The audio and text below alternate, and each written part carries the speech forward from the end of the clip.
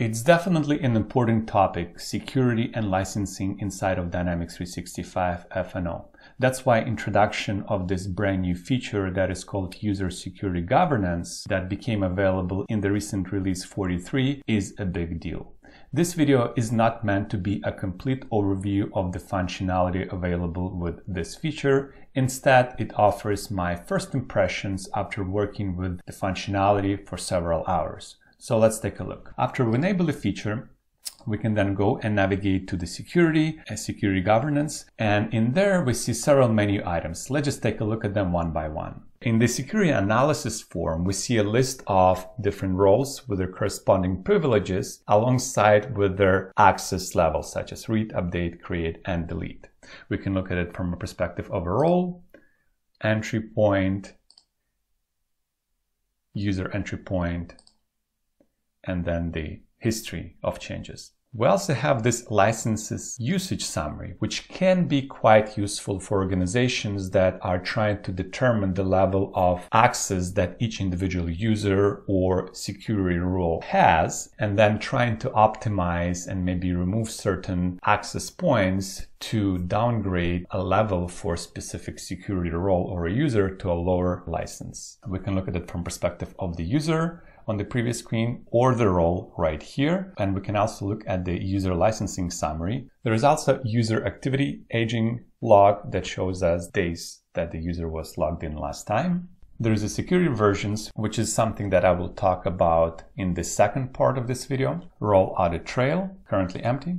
Temporary role management, that is where we can assign an elevated level of access to a user on the temporary basis. We can also look at any violations related to our segregation of duties rules. And finally, we can also allow a temporary elevated access to a privileged user. Now, I just wanted to see how easy it is to manage different aspects of security, and I decided to try one test. For that, I went to the security process roles maintain form. In the top left corner, you see those security categories, and currently I have created a single one that is for USMF legal entity. So that's the one that I will select. First, we need to create a process. So the process can be departmental, for example, finance or operations, etc., or they can represent specific process, for example, procure to pay. So this is what I will do here. Click on the new process. I will name my process P2P. Description is optional and the version is optional. Click on OK. So now in my top pane, I see details of that process I just created. So in here, I will assign my company, USMF. In here, I can create a parent-child relationship so I can have different sub-processes underneath my parent process. So that's something that can definitely come handy when you actually building a real-life scenarios. But what I'll do for the purposes of a simple demonstration is I will create a new security task right here. Bottom pane right here, I can click on New. And let's say I want to create a task that has permissions related to creating purchase order from vendor's form, for example. So I will name my task, same description. So now I have a task created. You see it has a name, a description, and then auto-generated task ID. Now we need to go and start adding access points to it. We can do that manually by going to the lower pane, click on Add Entry Points, and select the type of entry point, for example, a menu item. Click on the drop-down, see all the display menu items, select few of those, or maybe, for example, adding menu items for output or action, and the same idea. We can select one or multiple from the drop-down. But what I want to do instead is I want to do it in a semi-automatic fashion. So you will see that the options that I have here under these three dots right here, I can load entry points either from a file, or I can load them from an existing task, which will not work for me because I only have one. I can also load these access points from an existing user or role,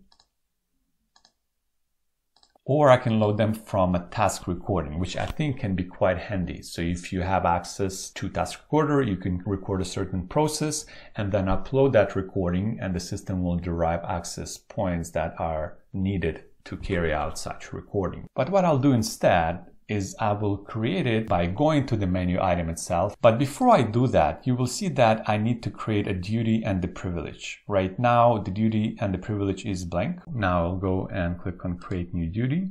I will name my duty exactly the same way as my task, populate description, and click on OK.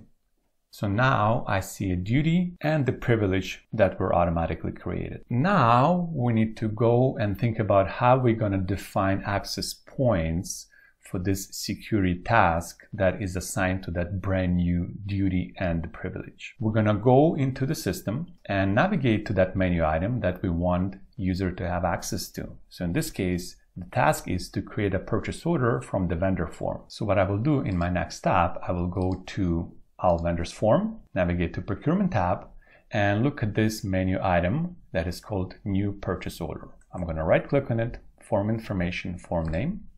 In here, you may notice two new fields. One is called Menu Item Type. In this case, it's action.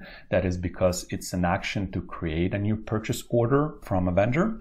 And then the menu item name, which is Purchase Create Order from Vendor. So what I'll do here is I want to look at the permissions that are required for a user to access this action. I'm going to click on View Permissions.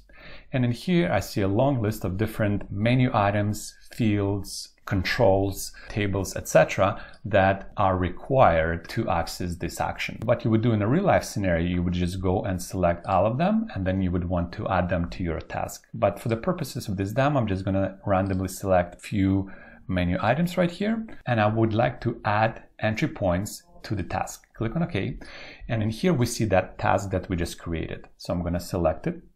And if you do not see that task, that is because you did not create a duty and the privilege for that task. So make sure to do that first. And then I'm going to click on OK. Now we see a message that the selected entry points have been added to my task. Let's go back to our process and refresh the form.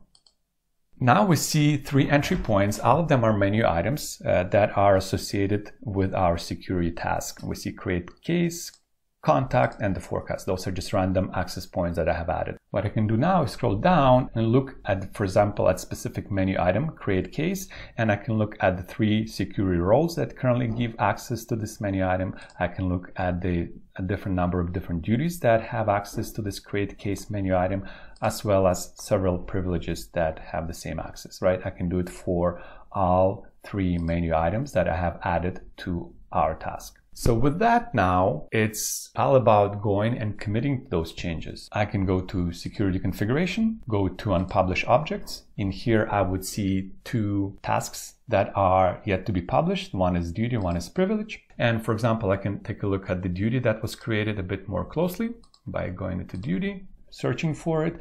In here, if I click on the privilege, I see that this duty has a single privilege. We all remember how it was auto-created.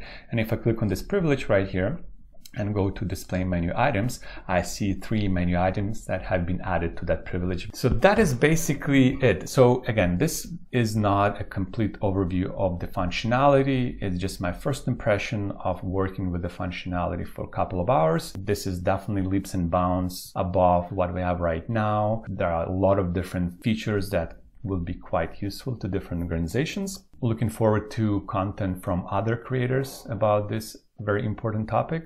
Hope you found this video useful. Until the next time, take care.